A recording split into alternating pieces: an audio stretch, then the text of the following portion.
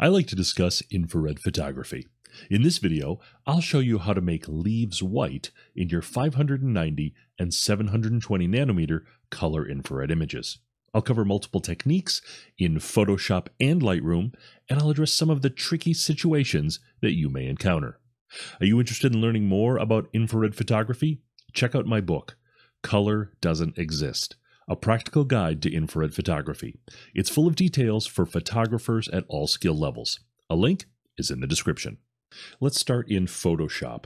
This is a 720 nanometer image captured with the Kalari Pocket. This is a JPEG image. As you can see here, the leaves are already pretty white, but let's say I want to make the sky blue. That's going to make some changes, and then we'll see what happens and how we get our leaves back to white. This is pretty well color balanced already. Because it's a JPEG, I had to color balance when I was shooting.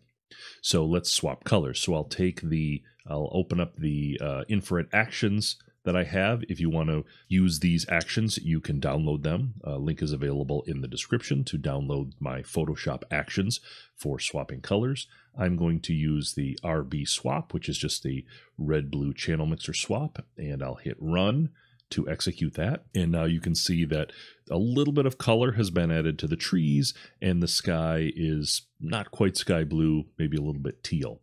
How do we make our trees white again? So what we want to do, we've got the channel mixer that's been added here down in layers. I can go down to the adjustment layers and add a hue saturation adjustment layer. And then I can go to this hand picker, and click that. Then I'll go over to my image and I'll grab an area of the trees, click, and then I'll drag to the left, and that will drag down the saturation. So you'll see here, if you look on the right, you can see in the properties panel that when I used this picker, it selected the red channel of all of the channels available. Defaults to master, but in this case it picked red. And then when I dragged to the left, it dragged the saturation all the way down, and I now have sort of pure white here in my trees. Now, if I want to adjust the sky, I can adjust the sky as well and use the picker to grab the sky. But in this case, I don't want to adjust the saturation. I want to adjust the hue. And the way that you can adjust the hue is by holding down the control key or the command key on the Mac. So if I use this picker, grab the sky, holding down the control key, I can slide the hue around to get the precise color that I want, to get something a little bit more sky blue realistic. So there we go. So this is now a 720 nanometer image in which I've desaturated the colors in the foliage so that I have white leaves in the trees. And this is, again, is a JPEG image.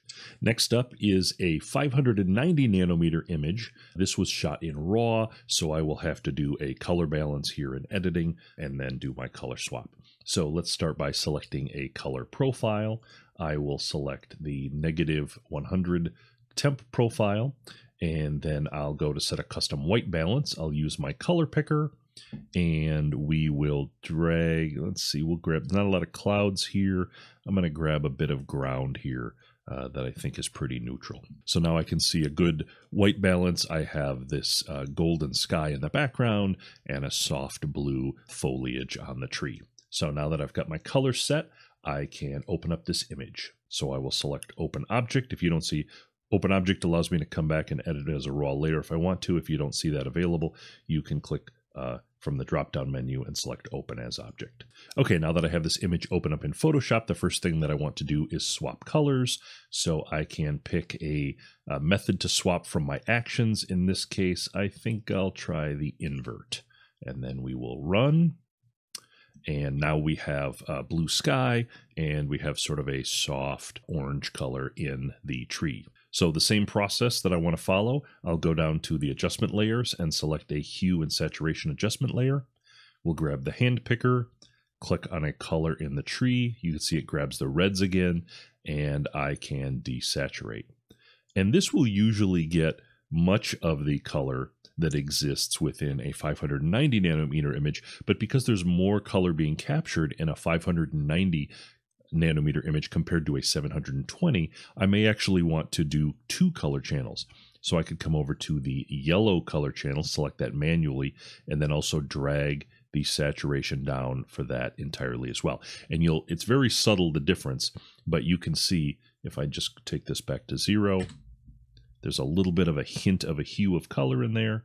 And if I drag that down to -100, that completely removes all the color. So be aware that if you are shooting in 590 or a cutoff filter that includes a little bit more color, you may want to desaturate multiple channels in order to be able to fully desaturate the foliage in the image. All right, let's jump over to Lightroom and take a look at how to reduce your foliage saturation in Lightroom. This is a 590 nanometer image that is shot in RAW. So the first thing that I will do is select a profile that'll allow me to set a good white balance. I'll use my picker, and I'm going to grab something probably down here in the ground to get my color. So now I have a yellow sky and blue foliage in the trees. The next thing that I want to do is swap my colors. So in this case, I'm going to use a color swap profile.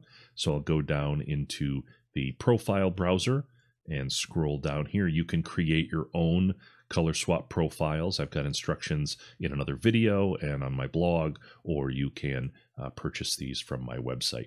So these will allow you to swap colors directly in Lightroom without a round trip to Photoshop.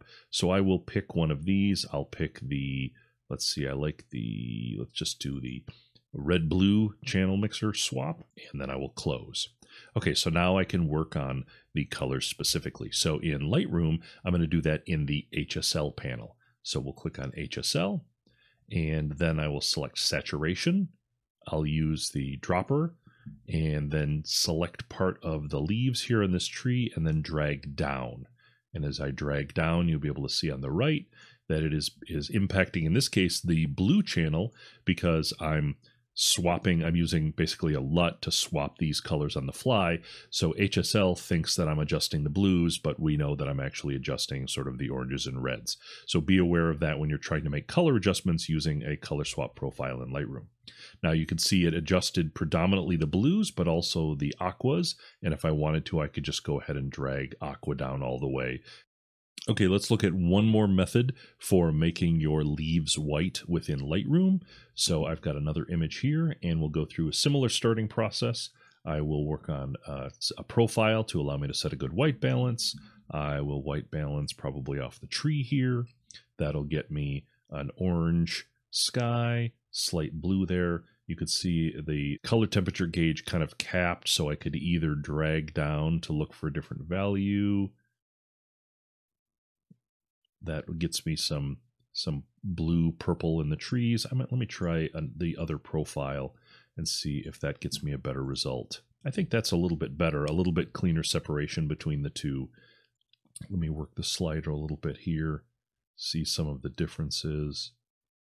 Okay, so that's pretty good. So now I have my white balance set. So the next thing I want to do is swap colors.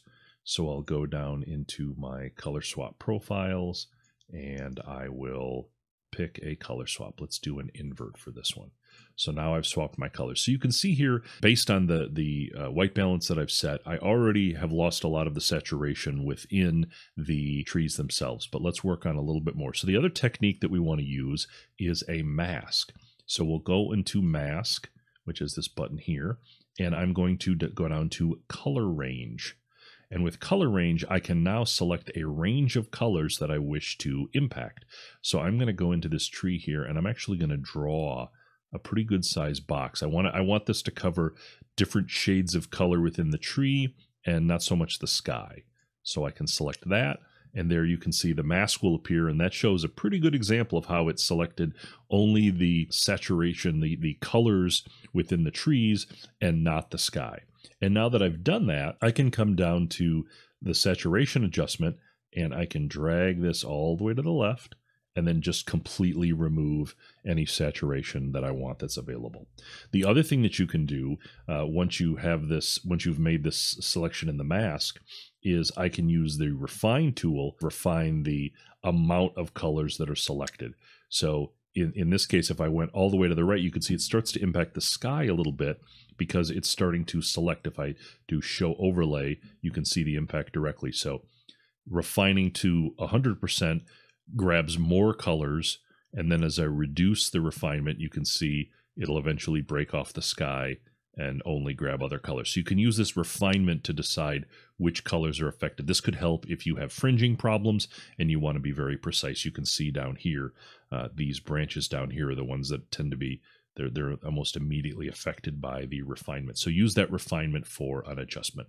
Do you use another method in Photoshop or Lightroom for making your foliage white? Maybe use a different editor to make your leaves white. Share your technique in the comments below.